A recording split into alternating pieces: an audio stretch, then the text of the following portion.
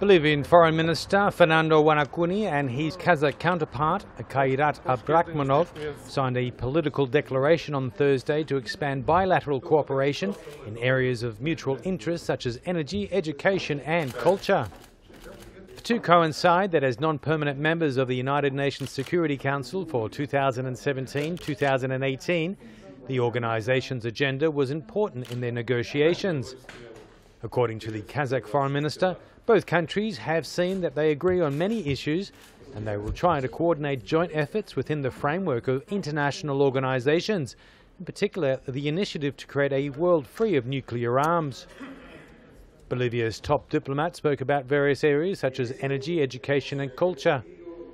We are looking for interactive links that will help us overcome the thousands of kilometers that separate us from Kazakhstan, the Bolivian told the press. In addition, Huanacuni extended an invitation to Kazakh Prime Minister Ambakitsan Sagintayev for the Central Asian country to attend the 4th Gas Exporting Countries Forum to be held in November in Bolivia.